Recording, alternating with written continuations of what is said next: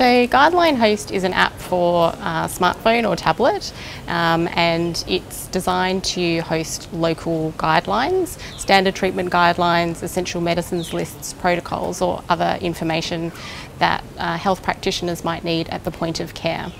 And it is an app that can be used on either Apple or Android device. It's free to download for users, and once it's downloaded, it's also available completely offline.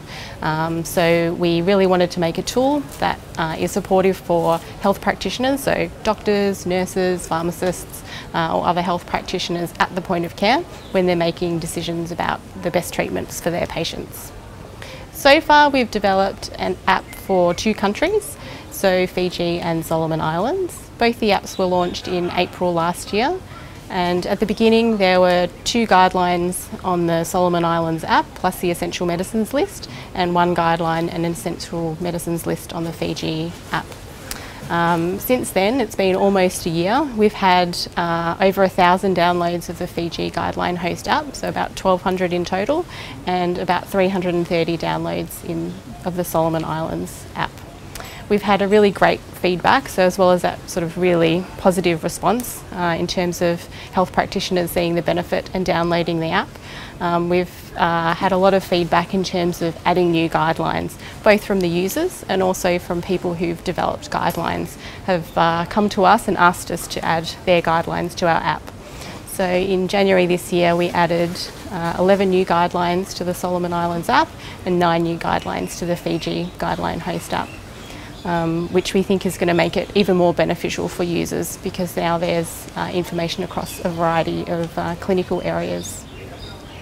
We did some surveys as well of users of the app, and in Solomon Islands, for example, 6 months after launching, we went to a medical education session at the National Referral Hospital, and 68% of people there already had the app downloaded, and 65% of those people said that they used it every day.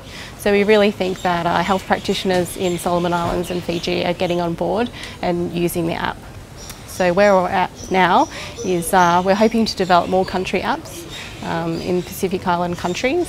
So we're really inviting countries to have a look at the app and consider whether it will be a useful tool for their health practitioners in their country. I think you have partially answered the next question, but I'm still going to ask you. So what do you think is the value of this app to the region?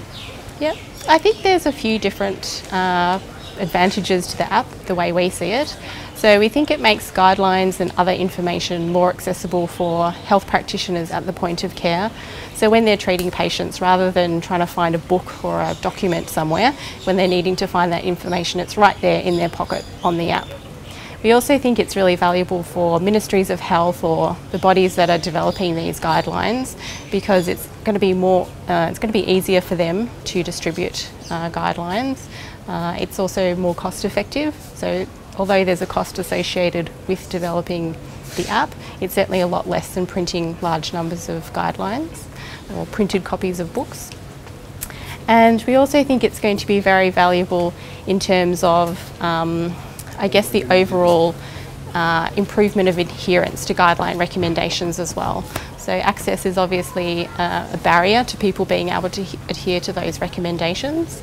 So the more access there is, hopefully the more people will utilise the guidelines, and that has all sorts of benefits, including a better overall quality of care and also improving essential medicines availability by having more predictable demand.